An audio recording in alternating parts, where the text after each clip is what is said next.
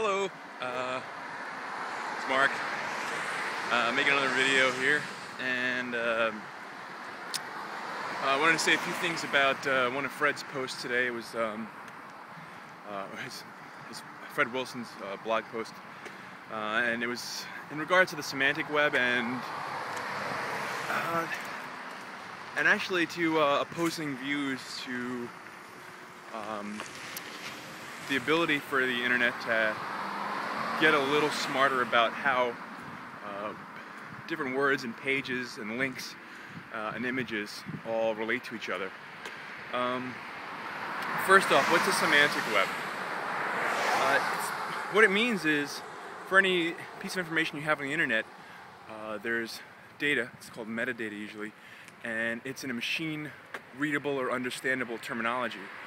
And what that means is, why do they call it semantic? It's because semantic actually gets into the meaning of words, the essence and the true concept that a word imparts. And different people have different meanings for different words, and that causes some problems. And that's one of the arguments against the web having a good, a semantic web. The internet can't really have machine understandable words if we don't agree on their meaning. But I think this argument's pretty easy, to take apart, because we're individuals, right? And we have our own definitions and data sets and algorithms built into our brains, the complicated neurons and synapses and all that stuff.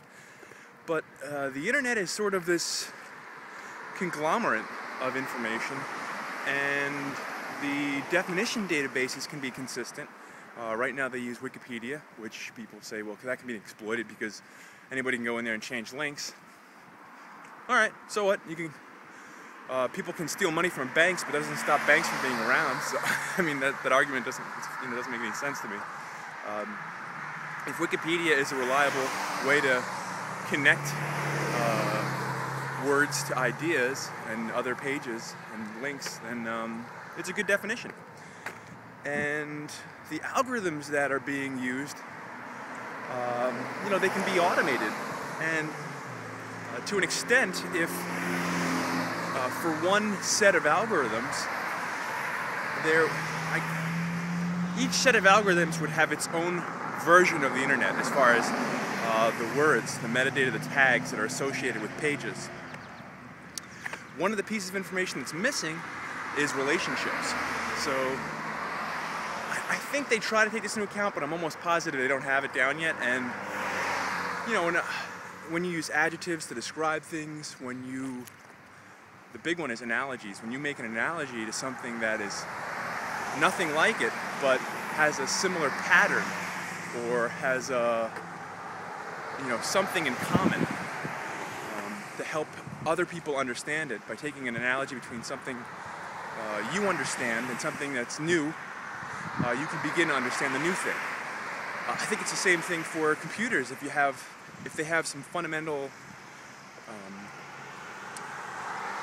key relationships, then by analogy we can help the machines learn a little bit more about the relationship between web pages, about blogs, about news, about real-time status updates for people. And it can sort of there could be an automated system for understanding the relevancy of these different things in regards to different tags or topics. I've got my own ideas about this because I want to work in this area, and I have some ideas for some tools that can already be put together based on existing software. It's a matter of me getting over that hurdle, which is I suck at web programming, and I'm trying to learn it from scratch, and there's just so many little nuances to platforms you can build on, and I think I have to just start simple and stay away from the things that are too complicated. But I think that the semantic web is realizable, and it's only a matter of time. I mean, it's my argument, in addition to people that say, well, we're biological machines, we're just really complicated, so the way we make analogies is different than the way programs do. Hold on, I'm just going to slip past here. software is usually pretty restrictive. Oop, just moving. And what we have to do is, kind of be smart about how we build the semantic web and allow for iterative update. Words change meaning over time.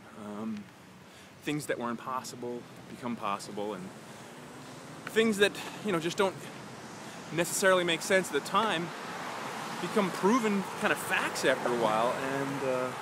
And a great example of that is Moore's law, and we just didn't understand how far it would go. And there's correlated industries where it's also taken effect, and it's happened. It's reality now. It's not just somebody drawing a line and putting some points in it. We realize that there are limitations to technology, and there's transitions that are made when you hit the boundaries. But as far as the semantic web goes,